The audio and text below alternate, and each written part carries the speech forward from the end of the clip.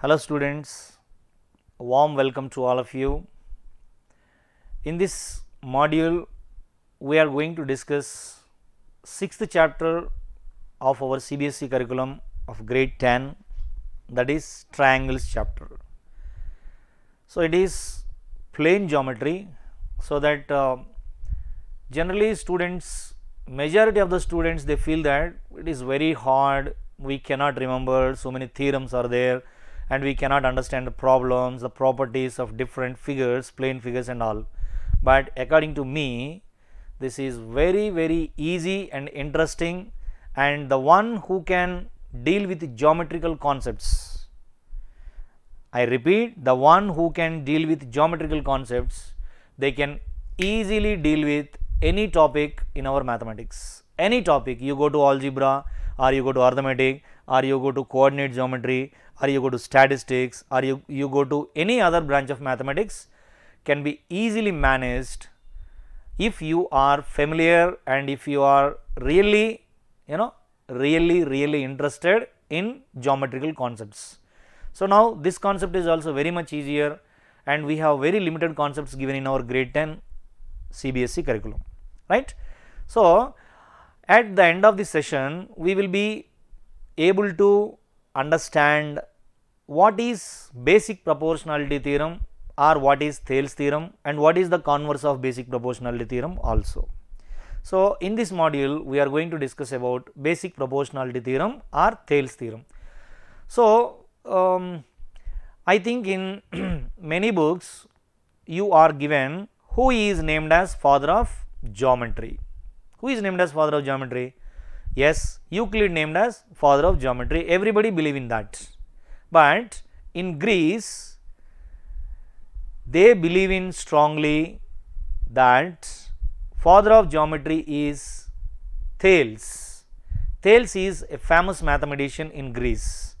He actually introduced some geometrical concepts there, that is why those people strongly believe in that Thales is named as father of geometry. Thales is father of geometry according to them. So, according to Greece people, they believe in that father of geometry is Thales. So, he proposed a few set of theorems. Of course, they are fundamental theorems in our geometry. They are very useful and important theorems also.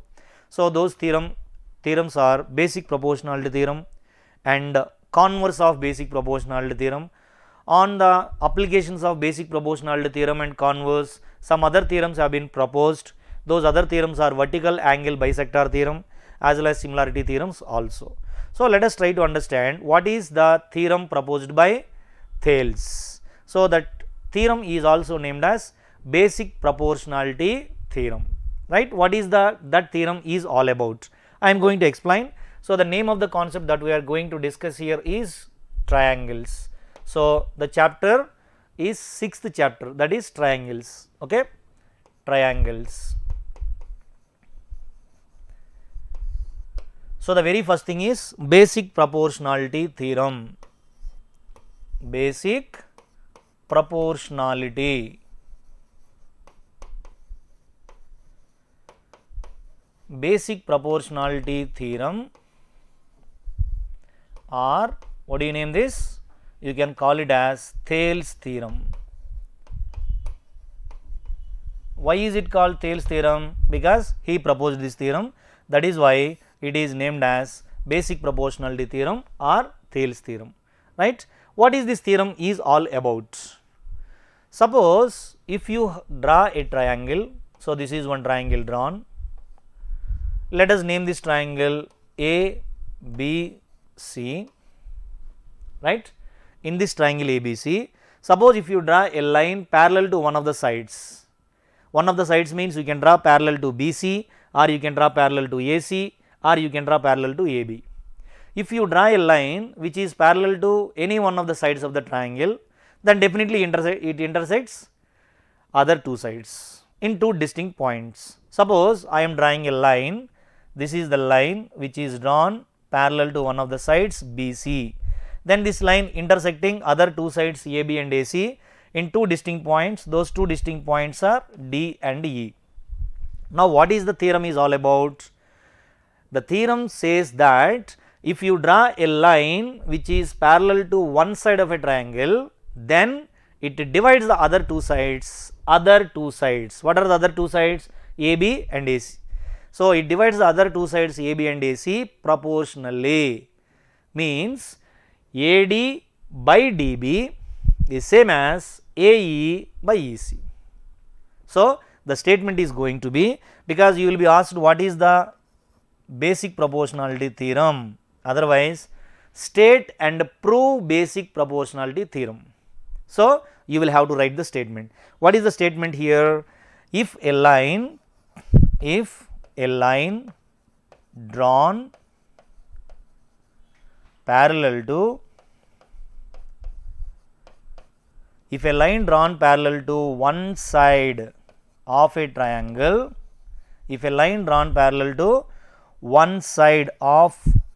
triangle, then it divides the other two sides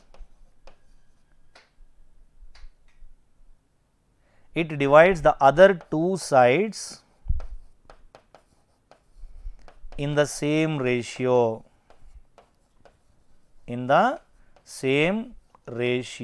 This is what is basic proportionality theorem.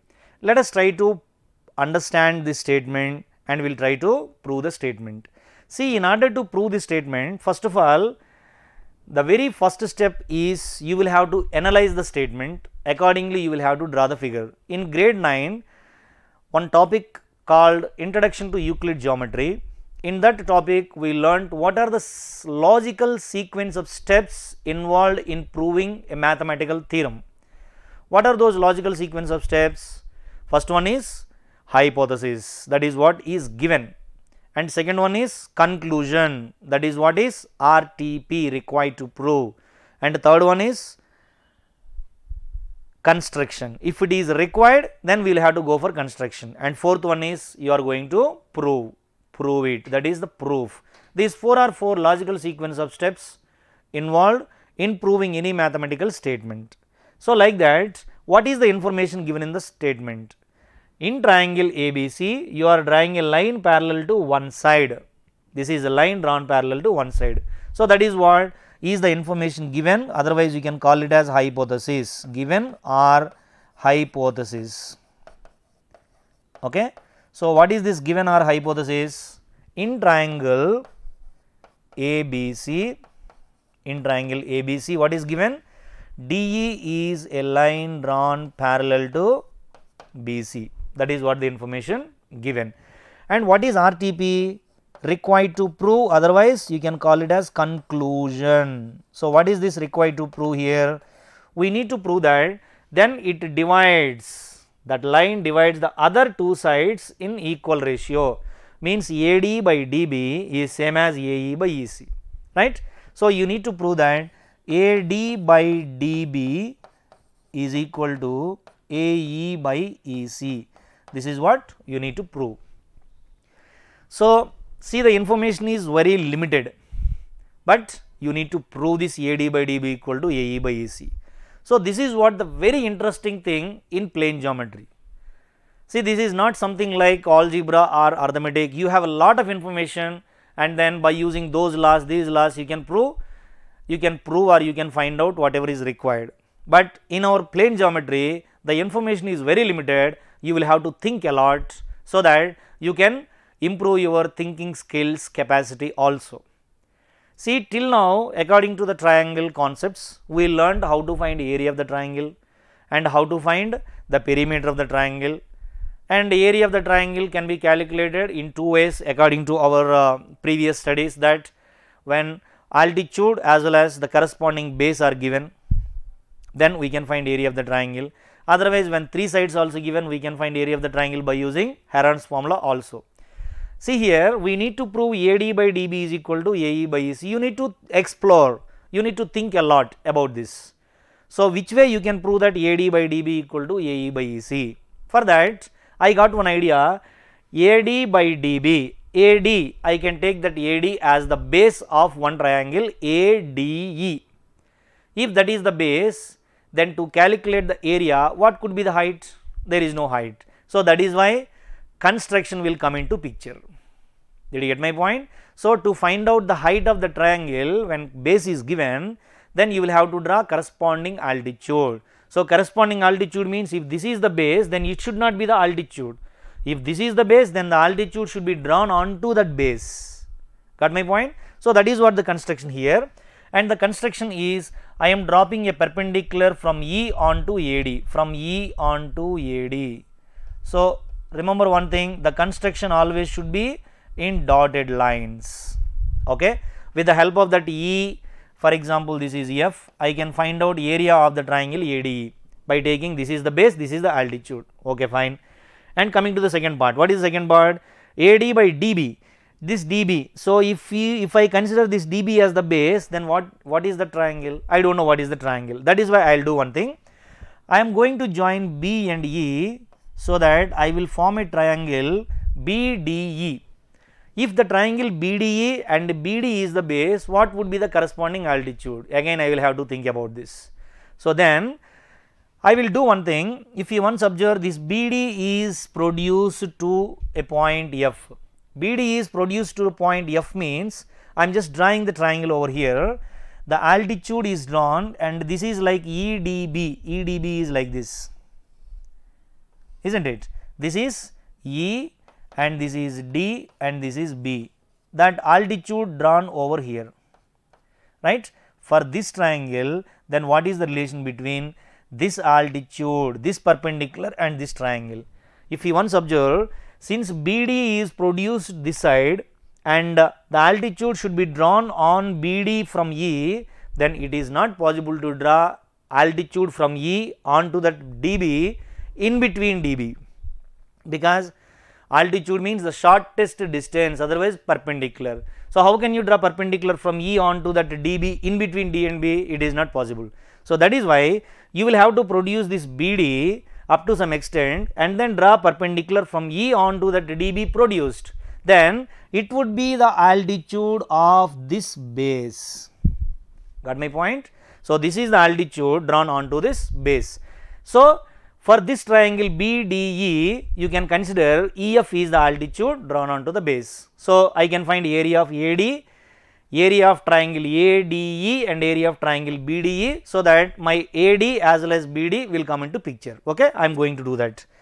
So, I am going to, that construction is there, directly I am proving it, but you will have to write the construction steps there. What are the construction steps? Draw EF perpendicular to AD and join BE, that is what the construction, right. So, proof is going to be consider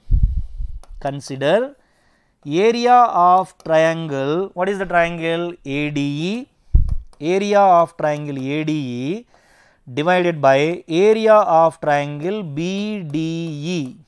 Okay. So, for this triangle ADE, base is equal to AD, corresponding altitude is equal to EF. So, that half into base is AD into the corresponding altitude is going to be EF, whole divided by area of triangle BDE. BDE again half into base of BDE is DB and corresponding altitude, just now we discussed, this is the corresponding altitude, that is EF, right. So, half into base into height. Did you get my point? So, the corresponding altitude as well as the base, right. See here, the corresponding altitude as well as the base that I am going to write here. If you once observe, in both numerator as well as denominator, so here the numerator is AD into EF divided by half into DB into, what is that? DB into again EF. So, that I can cancel half and half, can cancel EF and EF, finally left with AD by DB, AD by DB, that is what area of triangle ADE by area of triangle BDE. Now, I want AE by EC also. Whatever the concept that you applied for AD by DB, you do the same thing for AE by EC also. For that, what has to be done here? You need to draw perpendicular from D, let it be some G, and then you will have to join D and C. See, in the same way you can find area of triangle ADE, because AE is the base and corresponding altitude is this, and similarly for the other triangle also. Now I am going to write, consider area of triangle. What is the triangle? AED divided by area of triangle. Now this is ECD or CDE, whatever it is equal to CDE, okay, is equal to half into, what is the base of AED? Base of AED is going to be, AE is the base, into what is the corresponding altitude? Corresponding altitude is DG, whole divided by half into, this base is equal to EC into corresponding altitude, of course DG is the corresponding altitude. So we can cancel half and half, DG, you left with AE by EC. So AE by EC. So what are you going to prove here? You are going to prove that AD by DB is equal to AE by EC. In order to prove AD by DB equal to AE by EC, left hand side should be same, otherwise we cannot equate right hand side. But what are left hand sides here? ADE by BDE, here AED by CED. It means both the numerators are same. If you once observe, ADE, AED, both the areas are same. Of course, both the numerators are same. What about the denominators? Here it is BDE, here it is CDE. So our primary task here is how to prove that area of BDE and area of CDE both are equal. For that you need to observe the figure carefully. See, DE and BC both are the two parallel lines, and the first triangle is BDE, BDE, this is the triangle, CDE, this is the triangle. See, the triangle BDE and CDE lying on the same base DE and between same parallel lines DE and BC. Did you observe that? Triangles BDE and triangle CDE lying on the same base DE and between same parallel lines DE and BC. In our 9th class, the concept of areas of triangles and parallelograms, we discussed this thing about areas, that if two triangles lying on the same base and between same parallel lines, then their areas are same. That is the concept that we are going to apply here now. So triangle BDE and triangle CDE lying on the same base DE and between same parallel lines DE and BC, therefore their areas are same. Therefore you should write that area of triangle BDE is equal to area of triangle CDE. Therefore BDE and CDE both are same. Therefore left hand sides are equal. We can equally say that right hand sides are equal. Therefore AD by DB is equal to AE by EC. So this way you can prove basic proportionality theorem or Thales theorem. Hope I feel that it is very interesting, right? Hope you understand and enjoy. Thank you.